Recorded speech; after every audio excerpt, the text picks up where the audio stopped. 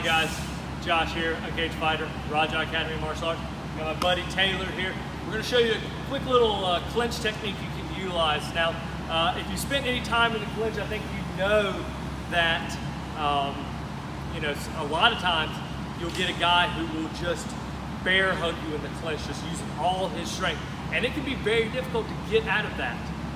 And so I'm going to show you a real quick one to kind of defeat, the really strong clincher. It's a real simple technique. Taylor's going to get me in the clinch, right?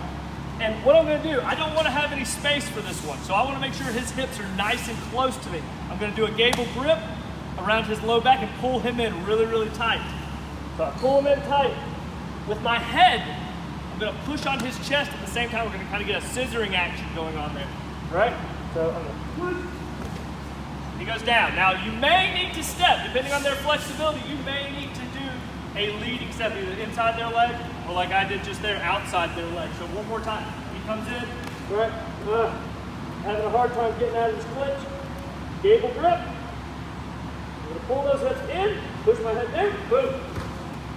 One more time, at speed.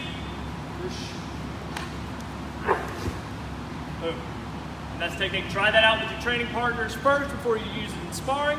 And if you'd like to see more of this content, go ahead and subscribe. Hit that like button, hit that heart button. Thank you very much.